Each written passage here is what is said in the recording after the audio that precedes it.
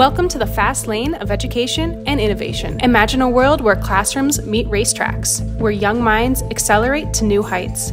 This is not a dream. It's F1 in Schools Costa Rica. The world is moving fast, and the biggest industries in the world are desperately seeking skilled professionals in science, technology, engineering, arts, and math. Yet there is a pit stop in the progress.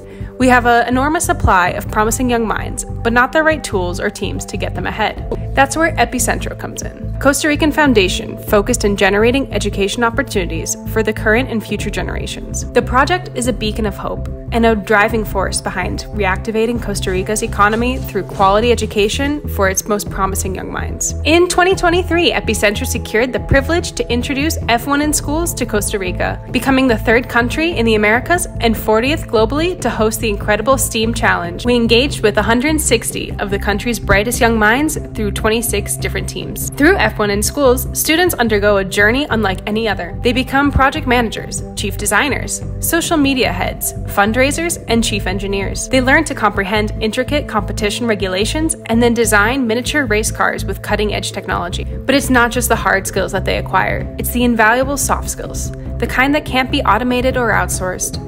From leadership and teamwork to networking and public speaking, these young minds develop capabilities that will fuel their future in whatever career lane they choose. F1 in Schools Costa Rica isn't a solo ride. We have powerhouse alliances with prestigious universities like Texas Tech Costa Rica, and we're strategically positioned in essential free zones. Moreover, industry titans like Boston Scientific, Shockwave, Microsoft are on board, supporting this fantastic initiative. Join the race and help secure the right tools for these young minds to get a better future.